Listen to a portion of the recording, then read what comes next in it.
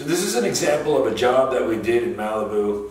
We do a lot of the same type of videos, but we're really trying to show you the same exact thing. Listening with mics that you can put actually in the pool, in the water, are going to put you over a lot of those leaks right off the bat. Again, water moving water, actually pulling itself out of a pool. Water moving out of a vessel is going to create sound. Put the mic in the pool, hear those sounds, take a look how we got this job done. So we start out generally listening, but before we did this, we walked to check the equipment, look for solar, look for anything that could be tied into this pool. When we listen to the skimmer, we're going to listen to the front port, we're going to listen to the back ports, we're going to listen to spa jets. This is the sound that we're going to hear when we're at a spa jet.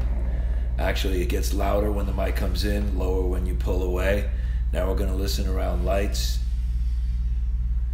listen around the main drain.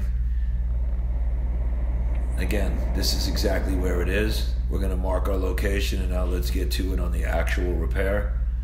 What we're going to try to do is save this brick here, so we're going to chip them out very carefully using the little chipper and cutting on the joints. Once we broke it up and dug it up, here's exactly where it was leaking, right at the venturi.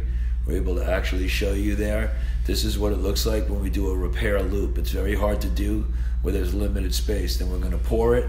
We're going to set our bricks back. We're going to rejoint them again, wipe it all down, and this is what it looks like.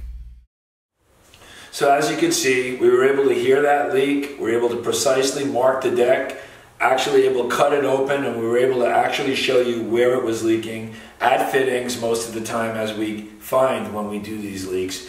It's almost always going to be in a fitting at a Venturi 90. In this case, it was the actual Venturi. For more information, visit Leaktronics.com and always check out our YouTube channel.